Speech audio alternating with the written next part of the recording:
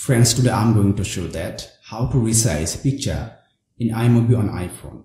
Friends, to resize picture in iMovie on iPhone, first you have to tap on iMovie, then tap on movie, then my friends select the video or picture.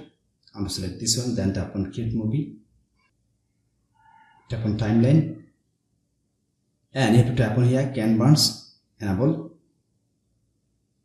Now my friends, you can do one thing, you can increase or decrease like this the aspect ratio by 2 fingers on the picture, my friends, right? Then tap on done, then tap on share. Now my friends, you can share your picture on WhatsApp, Messenger and many more. And also if you want, you can save the video on your photo library, and also if you want, you can save the video on files, save to files. So friends, like this, if you want, you can resize picture in iMovie on iPhone. Friends, to resize picture in iMovie on iPhone, if you face any problem, feel free to ask me in comment box. I'll try to give answer as soon as possible. Friends, if this video helpful to, please like, share, comment, and especially subscribe my YouTube channel and press the bell icon to get next video notifications. Thank you for watching. Hope so next time I'll come with another exciting video. Till then, take care. Bye bye.